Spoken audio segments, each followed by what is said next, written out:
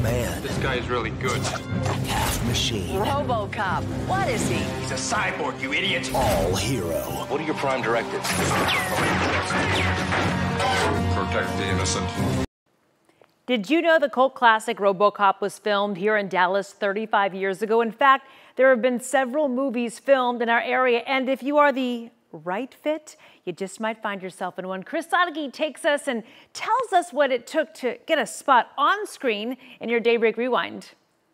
Well, all those things you've heard about all the films that are being made in Dallas and Texas are true. So North Texas isn't Hollywood, but in the 1970s, we were dreaming of superstardom.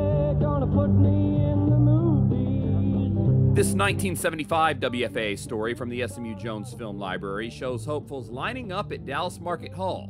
Michael York was the star, but the movie Logan's Run needed 700 extras with a very important quality. And they must meet only one requirement. They must be beautiful. I think I'm attractive. You know, hi. Do you think you're beautiful? Yeah. You think I'm beautiful? But when Burt Reynolds came to town in 1977, the extras had to be less beauty, more brawn. I think it's going to be tough to film the bank. They're going to be hitting us fairly high. The movie Semi-Tough was shot at the Cotton Bowl, and a few Dallas Cowboys like Hollywood Henderson were called in to play, well, semi-tough. I have a better contract with the Dallas Cowboys than to jeopardize my career out here. I will find the camera, though, you know. But one of the greatest stars our area has ever produced wasn't even human. We're up here in McKinney on the scene of a motion picture called Benji. Well, the star everybody's gawking at isn't some Hollywood movie queen. It's a pooch named Higgins.